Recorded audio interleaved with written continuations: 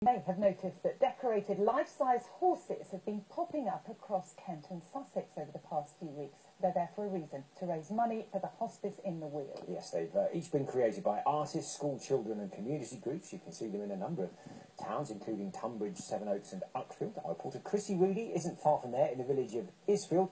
And Chrissy, I think I can see one of the horses just behind you there. You can see, just about so. Yeah, here's another one, absolutely stunning. This one is called Pebbles. Now, the Hospice say it really is a play on words. A herd of horses, have you heard about our Hospice? It's a bold campaign to try and engage the public, to raise vital funds. And, of course, the best thing of all is that these horses, you just can't miss them. They're big, bold and beautiful. Horses as you've never seen them before. Individually decorated with one thing in mind, to raise money for Hospice in the Weald. Every penny on this horse was donated.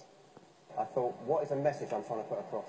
Really strong message, which means it's going to not only be a beautiful piece of art because of the colouring, because copper is a fantastic colour, but especially when the light hits it, every penny counts.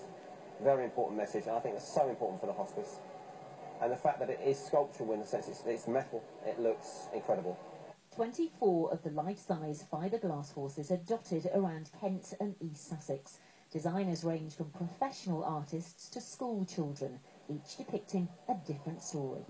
It's very exciting to see it in such a clean and tidy environment after being in the dusty workshop for 3 weeks. Yeah, it's really nice to see it and to see people walking past and looking at it and taking photos, and yeah, it's just creating a bit of a buzz on social media as well, which is really, really exciting. Yeah.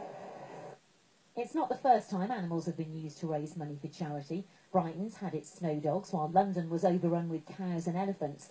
Hospice in the Weald strive to care for people with long-term illnesses. The art installation hopes to raise £100,000.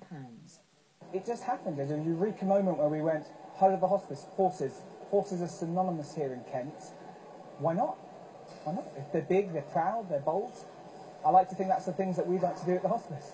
Awash with colour, they didn't go unnoticed. It's nice and shiny. It's nice and shiny, she said. Yeah, it caught my attention. The colours are beautiful. And instantly I wanted to stop and ask what it's all about. It's really good, and if it's raising money for charity, that's a good thing, isn't it? This is art with a cause, where every penny counts. Now, Hospice in the Weald look after terminally ill people, but they also offer a lot more support for families, counselling, care in the home. And the plan is that all 24 fiberglass horses will be auctioned in October. 90p in every pound goes to pay directly for care. So the hope is they can raise as much money as possible. Chrissy, thank you very much.